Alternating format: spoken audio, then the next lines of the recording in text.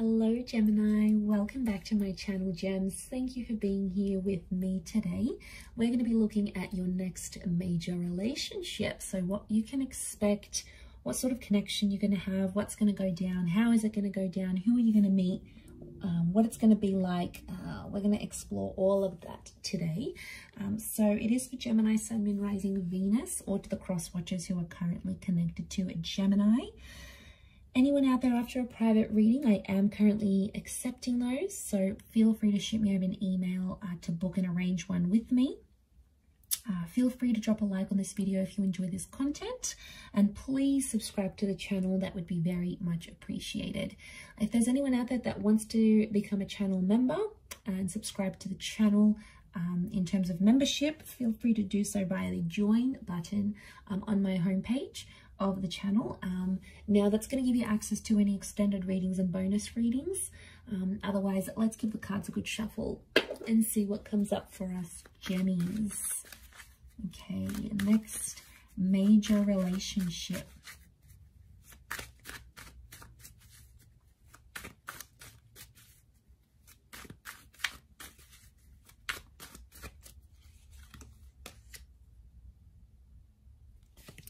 Okay, it's very likely that your next relationship is the one you're going to that you're destined to be with. Next relationship is with a soulmate here, Gemini. Could be a Gem or an Aquarius so far. Okay, it's going to require a journey. Some of you, it's someone you're meeting overseas, okay, or further away. It's like a foreign person.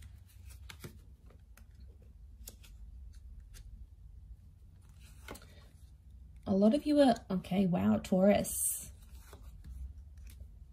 I've got Sagittarius as well. Okay, Taurus has come up twice. You've got a very romantic relationship in the cards here. You're going to absolutely love this. We are suckers for romance. We love to be looked after. Okay, overall energy to this person is the Page of Cups. Okay, so super romantic person coming in around you. There is a lot of sex. There's a lot of dining. There's a lot of making love. There's a lot of flowers and gifts coming your way. It's really a relationship where you're going to feel like you are very special to this person. They're going to make you feel like on top of the world. Overall energy to this person is the Page of Cups. Now, this is a Pisces energy, so they may be a water sign, in particular a Pisces, but they can be ruled by other water energy like Cancer or Scorpio. There's a younger energy to this person, so I want to be surprised if this person's younger than you in age. They could be like a little bit emotionally immature. Okay, so they're a very creative person. So they've got a creative side, you know, maybe they're an artist, they're a fashion designer, they're an entrepreneur, they've got their own business, they're an artist. There's something like almost mysterious about this person, and it's really going to reel you in, Gemini. You're going to be very curious. There could be a love for animals or a love for the water. They may live by the water here as well, so they may own a lake house. They could live on an island. It's like having that passion for water here. So there is this younger energy to them. So water energy, not surprised, emotionally sensitive person. And if they do have water in their chart, that's probably explaining all that romance that they're going to bring to you. But they're going to be emotional, and you know, we really like that, Gems. We like when someone can express how emotional they are. It's very sexy to us because we're like, wow, this person can tell me how they're feeling and they're not afraid to do that. But, you know, they could be moody. I'm not going to lie. And water signs can be moody. So the waves, okay, could be subtle moods, but they could be quite interchangeable.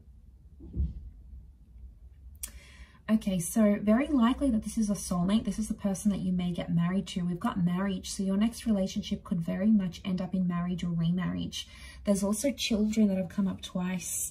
So this next relationship is either going to bring you pregnancy, planned or unplanned, or they have children, okay? And you're going to connect with this person and you're going to end up playing a step father, mother figure to this person's children. you're going to create a family. Now, the family could come before marriage. So for a lot of you, there could be a pregnancy that takes place first, and then you decide to settle with this person because they're going to be the father or the mother of your child. Okay, so you might be connecting online. We've got the Star card. Could be someone famous or someone in the public eye, possibly someone you already know. I don't think you've had it. I mean, you might have had a history with them, but I get it could be someone you sort of have never sort of experienced something with. Now, it could be from someone who's further afield, like you either have to travel to their city, state, or country, or they're going to travel over to you.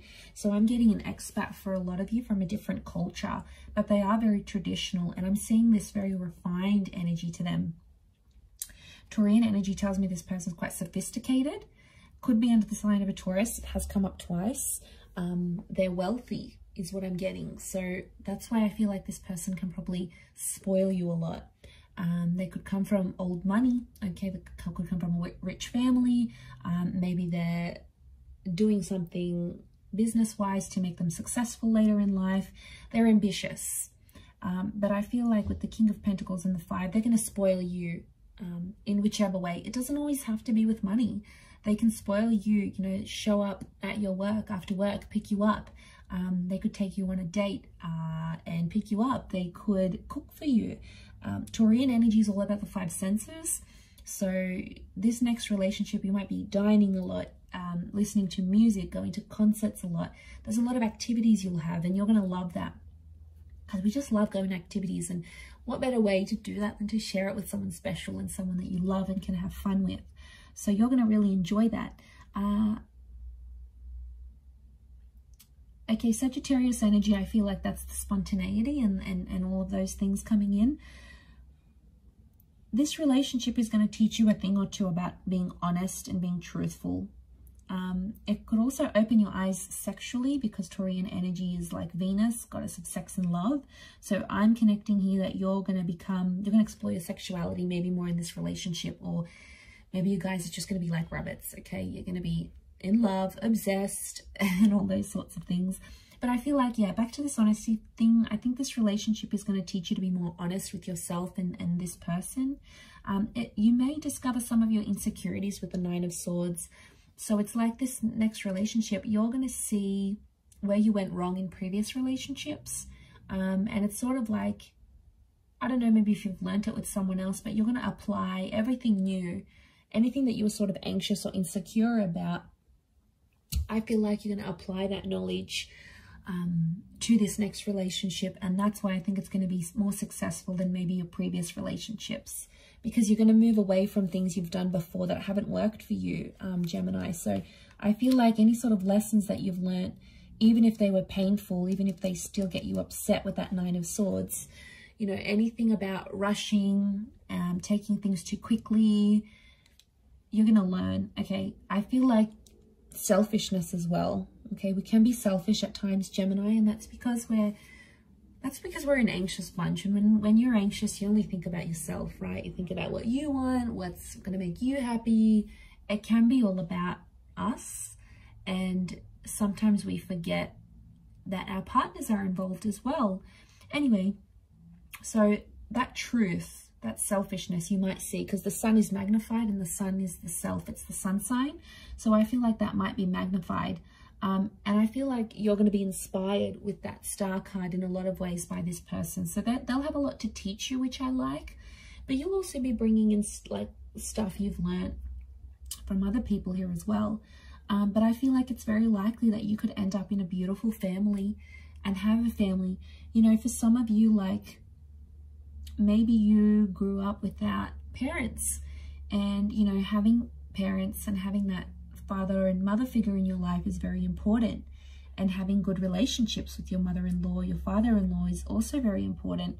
And you're going to have that, because that's going to be very important to you, because, you know, your heart might be wanting that if you haven't had that, or you feel like you were deprived of a relationship with your mother and father. This person's family could really take you in, and that's going to be really important to you if that's the case.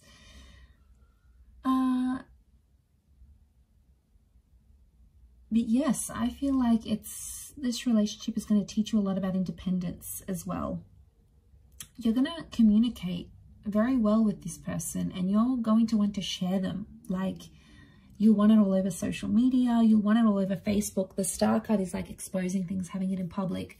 You're going to be very big on public displays of affection. That's because you'll be very proud to have this person. You know, you want to show the world who you have by your side. You don't want to hide this person. You don't want them to hide you. And they'll be exactly the same. They'll feel the same. And you're going to feel very proud that they're sharing you with their friends and family. And it's like this loyalty thing. Taurian energy is loyalty. So I feel like in some way for us gems, it validates that they're loyal to us. So that's very sweet. I think you'll be very happy with that.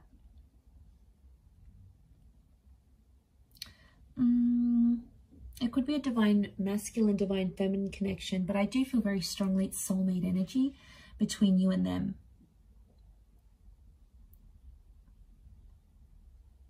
Things could happen fairly fast. The Knight of Swords is sort of crowning your reading here, so I wonder if an unexpected pregnancy, or, you know, you meet them, they want to settle down, they won't want to waste any time. So I feel for a lot of you, the way this is going to develop, it's going to happen very quickly, more quicker than you anticipated or you had planned. So I wouldn't be too surprised if there's an engagement that comes very soon, or children, or this acceptance of family, this blending of families. You might introduce them to your family fairly quickly. The pacing of this connection, I feel, is going to happen very quickly. You'll travel a lot. This relationship brings a lot of travel here to you. So, you know, if they've got parents overseas, if they've got businesses overseas, the Six of Swords, there could be travel involved.